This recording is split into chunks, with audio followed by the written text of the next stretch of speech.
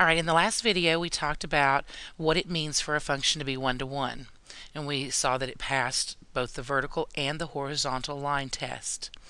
It's only in that case that we can deal with inverses.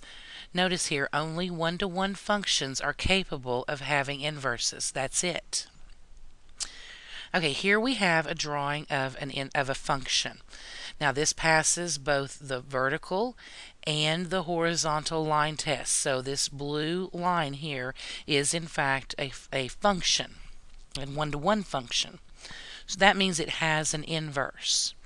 We're going to be finding that inverse.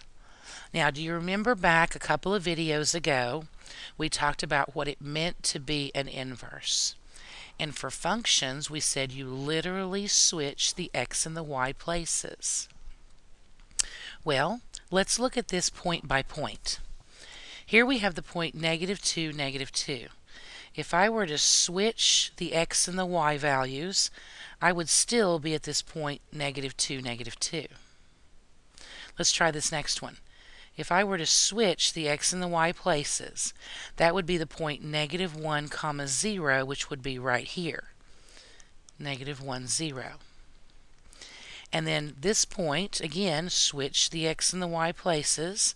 That would be the point 0, 1, which would be right here.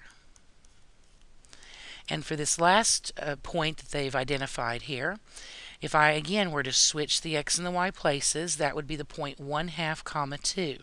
So 1/2, 2 would be right about there. Now, let me play connect the dots so we can see what happens here. These are all, segments between these. So I'll try and draw it fairly decently. Kind of hard with my pen wit there.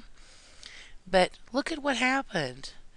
Do you see that now we have my red graph here is the inverse function. But looking at it and the original function, do you see that they are symmetrical about the line y equals x?